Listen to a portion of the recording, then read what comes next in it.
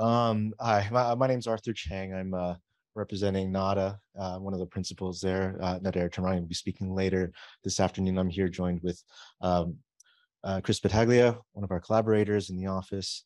Of course, we've been really thankful for the team that we've been working with here at Boston Valley, Andrew and Andy, Mitchell and John. It's been fantastic.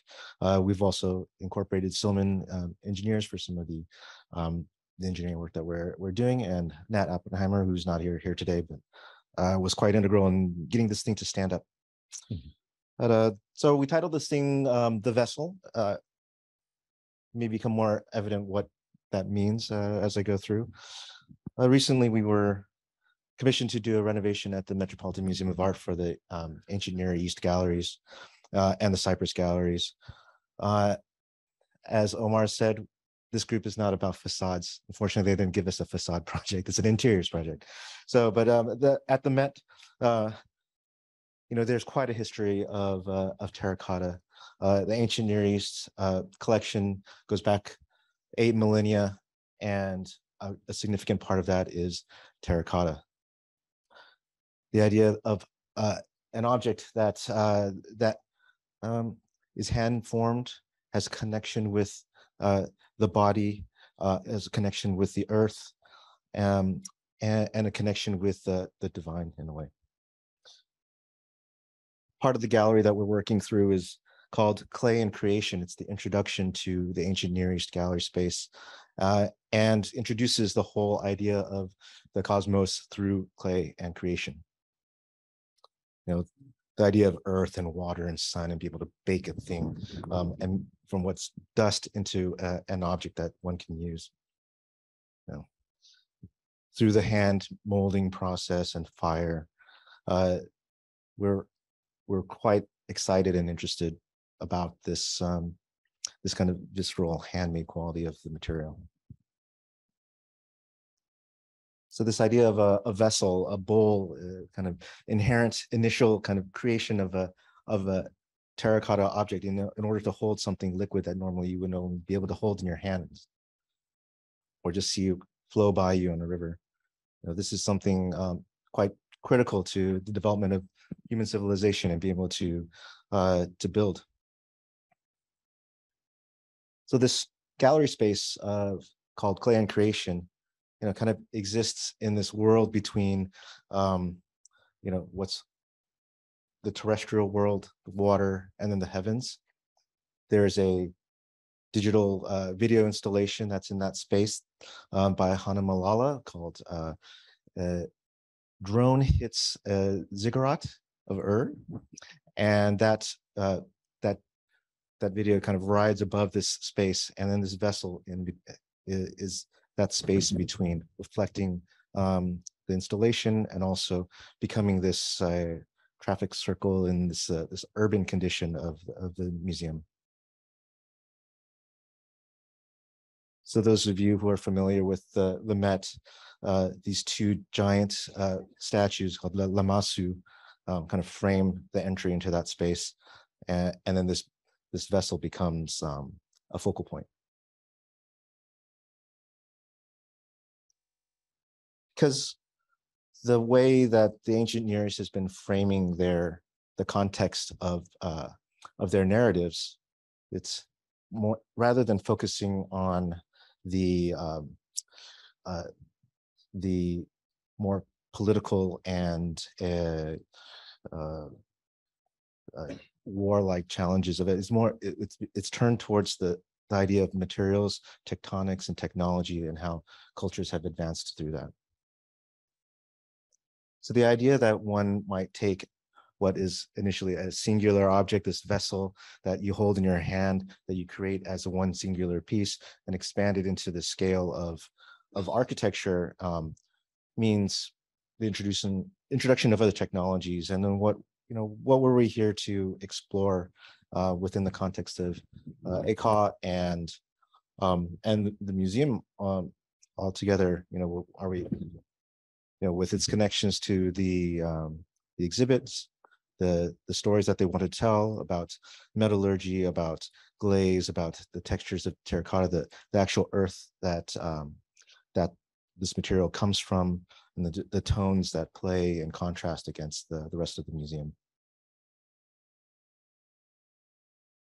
So first of all, throwing a pot is, once you get to a certain scale, I don't know how big your hands are. You can only get to a certain scale. So when we begin to think about expanding, we look at the ideas of domes, of panelized portions, and the inversion of these kinds of these techniques.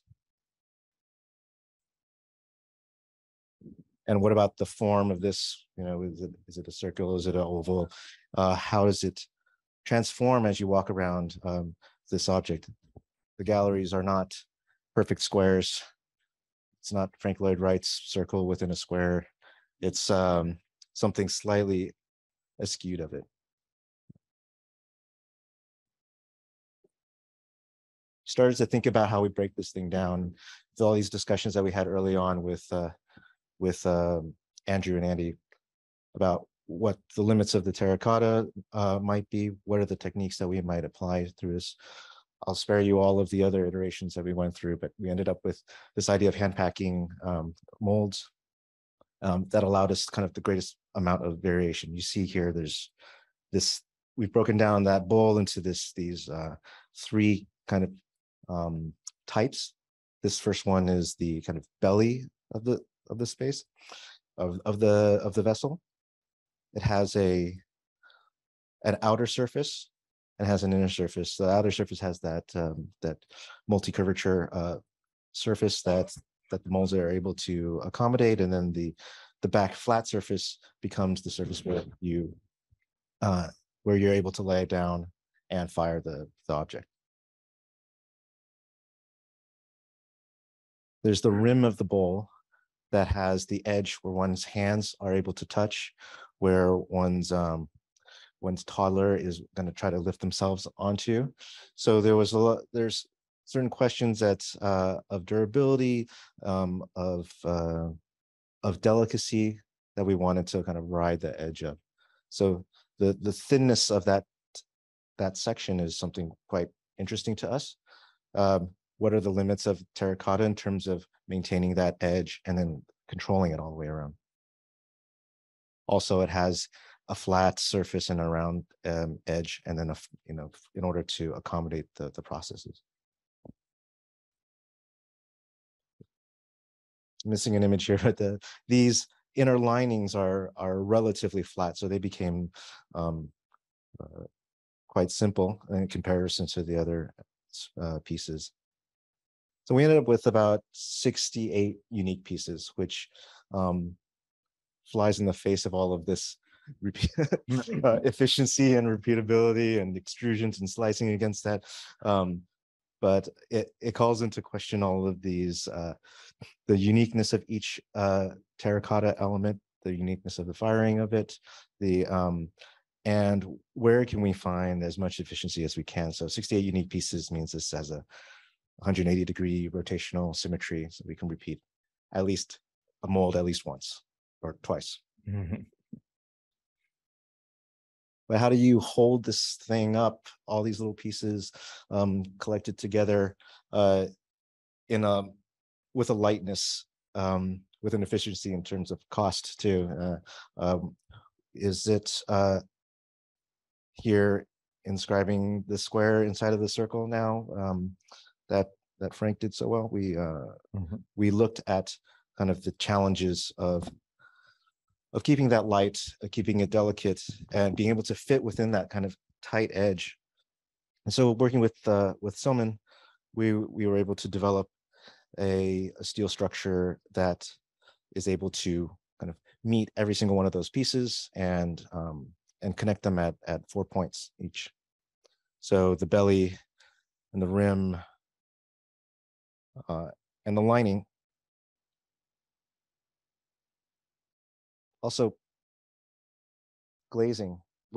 There's so many options, and that was one of the things that kind of perturbed us in the beginning, that Boston Valley says, well, you can do anything.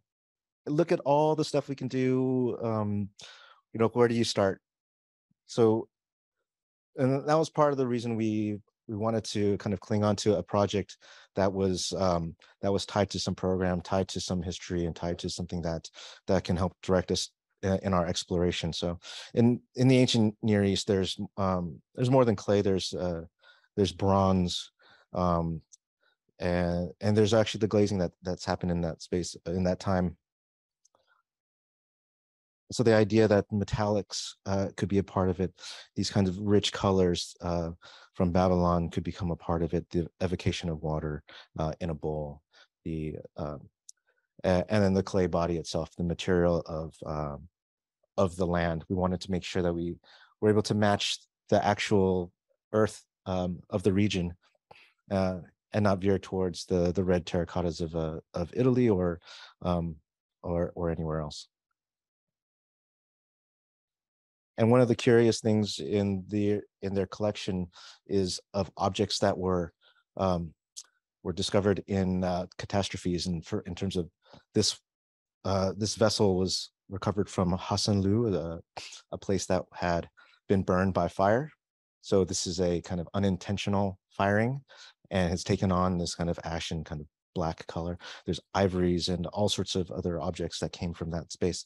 But so that kind of sparked our imagination in terms of what kind of glaze might be appropriate in this space. So the vessel in its context here, if you know the Met a little bit, to your right off the image is the Great Hall, and this is on the second floor. Those beautiful Lamassu guys are right there. So the vessel itself is this crossroads, the introduction into the ancient Near East gallery, which is this zone here. So in a way, it is a focal point, but then it's redirecting. It's a traffic circle. So creating that datum of a water surface reflecting the exhibition that's above, and an axial approach was pretty obvious, almost.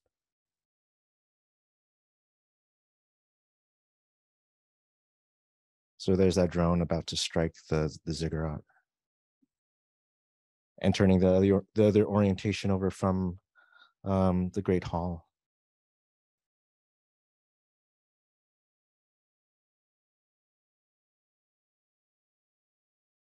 So when we started to think about what this mock-up actually might be, they said 68 unique pieces probably is not a good idea. So we kind of honed that down to 9, I believe, or 8, somewhere like around there. Let's count. That's 9 pieces. Just a little corner of the vessel. And normally when you do a mock-up, you do either the typical section that is repeated everywhere, or you do a corner which is unique and which is the most challenging. So there's no corners in this thing, but we picked the most challenging bit where the circle and the square really conflict. So you'll notice all of the elements are less square and less circle than anywhere else in the piece. So also, this was the first time we got to see the actual pieces in person. Some parts more successful than others, but all amazingly beautiful in their own right. The steel frame and the moments of connection directly to those pieces. We had to introduce studs in order to thread onto the structure, and of course we're going to discover all of the challenges I think we've heard before about differential shrinkage and just tolerances that we developed. So there was the tolerance between panel to panel, and also in the fabrication of the structure itself. So we're going to see a few more images of like some of the things that we met. So 4 points of connection should mean ultimate flexibility in orientation um, and connection, right? Right. Yeah.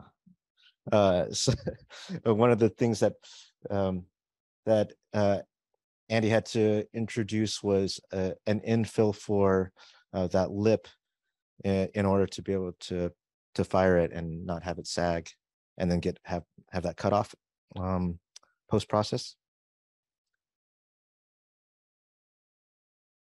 Some things have to be grinded or ground. And look at that. Look at that tolerance. Pretty good, right? um, with a lot of nudging and strapping and tying, with wires, we were realizing there's some limitation to the scale of our structure, and I think there's going to be um, some more research that needs to be done with that. So each of these corners end up getting a little bit jerry rigged, even a hacksaw. But somehow it got relatively close. Even able to make it all the way over here yesterday afternoon. And, we hope that this project right now in schematic design is able to actually proceed and become a reality. Well, of course, we'll have to contend with curators and cost and all of that, but we're really excited about the next steps with terracotta. Thanks.